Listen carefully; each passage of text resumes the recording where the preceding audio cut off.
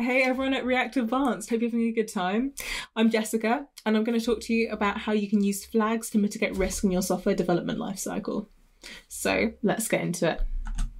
Now you've likely heard about feature flags solving sort of release-shaped problems, right? And they're often used in these sort of entitlement scenarios, changing what's available to certain users. And it's typically used in that sort of Boolean state. We take a feature, we wrap it in a flag, and that effectively becomes our control point within our code, allowing us to alter its visibility to our end users.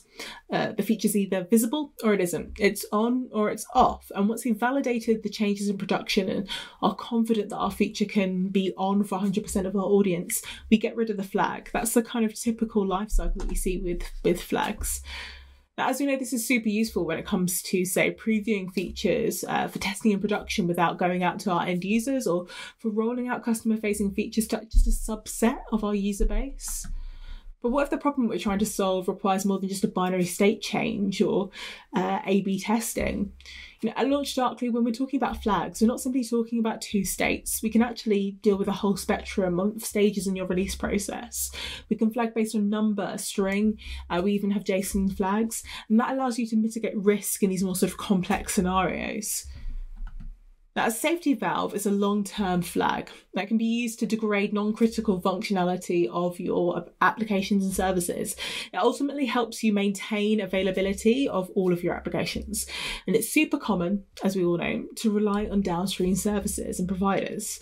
But things start to get scary when you have a single point of failure in your delivery. Well, why not protect yourself? De-risk that element. By flagging around that point, you could effectively create a system that allows you to pivot to a fallback service if in case the worst case scenario does in fact occur, which we know it often does, unfortunately. Sorry. This gives you the ability to roll back gracefully and without having to go offline altogether, or within about 200 milliseconds. You're protecting your uptime, you're supporting your team's SLOs, and everyone's much happier. This can also be done in the case of bad actors. Say if someone's using your service for something they really shouldn't be, you can isolate that one endpoint. You can give 404 for that one bad acting device and everyone still gets their 200s.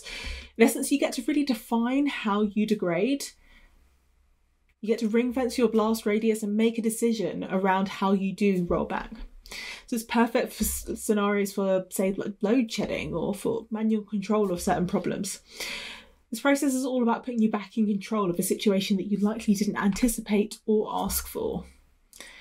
And of course, when we're talking about resolution of these sort of scenarios, let's take the situation where a safety valve is able to maintain uptime by rolling back to a previous state where there's like a breaking change. Switching a flag can not only support you in staying online, but it also gives you the agility needed to be able to fix the issue at hand. Using the audit log and your observability platform, you're able to pinpoint the issue, see when, where it occurred, what was the change that contributed towards that outage. And when your fix is in fact ready to deploy, you of course need to be sure that it can actually go out to all of your users, that it is going to be a solution that can be applied across your user base and it isn't going to cause further problems when implemented. This is where you can stage your rollout. You can stage your fix by going out to a subset of your users at first and then gradually rolling out to more and more people as your confidence grows.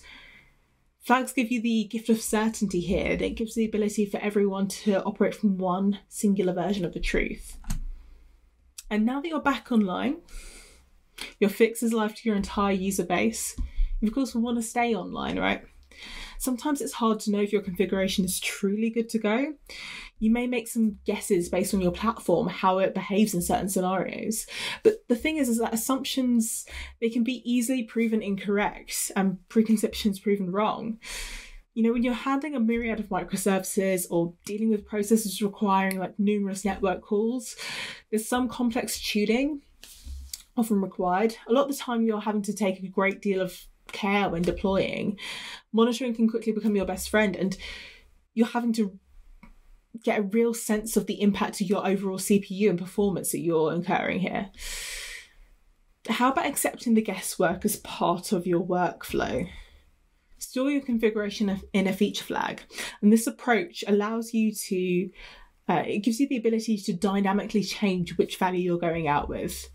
You could start with your assumptions and roll towards a more suitable value as your hopefully assumptions get proven correct or incorrect as you go. You can even push different configurations based on different IP addresses, node sets or methods to kind of get to where you want to get to. And when it comes to software, operating within the unknown sometimes just can't really be avoided. We've got to manage complexity, and we've always got to be learning. We're going to need to venture into uncharted territory to discover better ways of doing things. That's just how this works. But let's make sure that we're exploring these new possibilities with a sense of added protection and confidence. So while features will inevitably fail sometimes and things will go wrong, let's work together to make them less painful, shall we?